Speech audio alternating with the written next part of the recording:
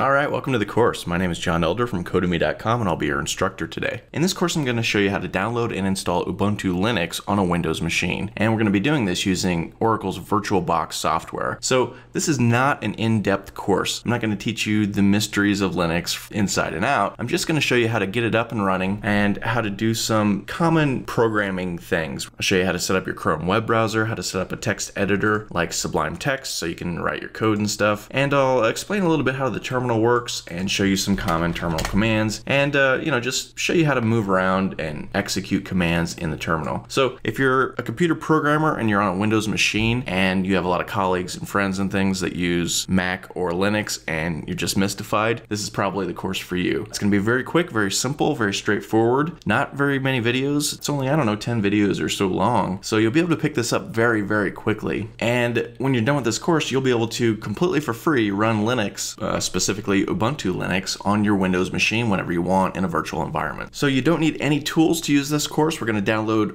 a bunch of free things. VirtualBox is completely free to download. Ubuntu Linux is completely free to download. And all the tools that we use are going to be completely free and downloadable. So you don't need any experience. You don't need to know anything about Linux at all. You don't need to know anything about virtual machines at all. As long as you've got a Windows computer, you should be good to go. So it's going to be a quick and easy course, but it's also going to be a lot of fun. And I hope we'll learn some cool stuff. So my name is John Elder and I hope to see you on the inside.